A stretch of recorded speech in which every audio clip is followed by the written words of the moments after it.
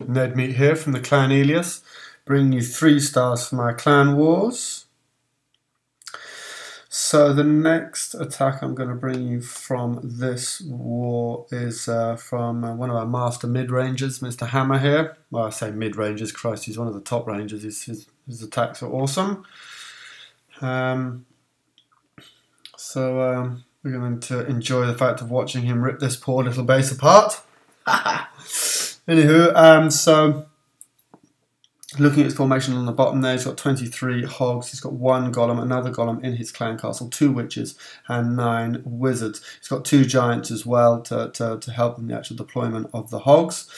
Yeah, and then 3 heal and 1 jump, so quite a standard GoHo, but it's nice also having the 2 witches. He uses them really well actually with the 2-1-2 style of to take out the clan castle troops. But we'll watch how he does that.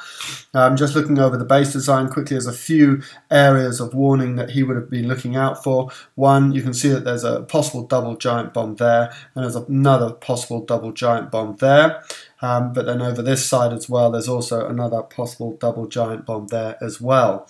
And so whenever you're doing a GoHo attack, there's a few things that you're focusing on with your kill squad, and that is, first of all, the location of the queen. You want to try and make sure you kill the queen, and where possible you want to be checking to see, or even setting off double giant bombs, because that then double giant bombs are the big threat towards hogs. So that's generally the main line of thinking with that.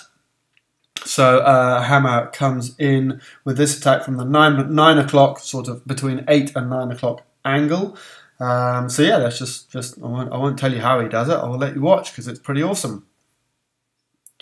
Coming and doing the luring from the bottom here.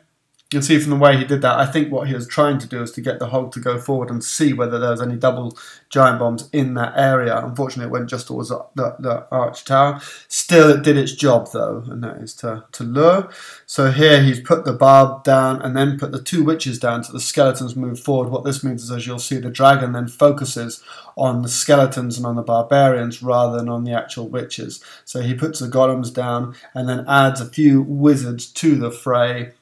But you can see that dragon still, at this moment, has only killed 2 barbs and a load of skeletons. So it's a great method or technique of the way of doing that.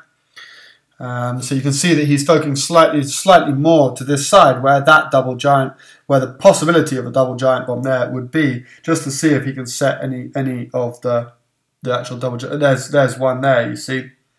So that's, oh well, actually there's a double one. He's already set off 2 of the giant bombs there. He's now started the deployment of the hogs.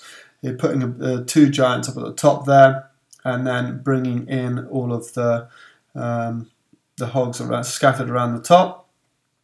So there's a possible area, but now that we've already seen 2 gone, as you can see there perfectly, that's absolutely, there was 1 giant bomb there, but in that circumstance they jumped straight into a heal spell, and at this point they're already up to their max. And that's also taken into consideration for the next heal spell that he's put down. You can see that he's put it over that same area, so if it was that those hogs were going to go over where that giant bomb would be, they would be healed and they would be back up to scratch.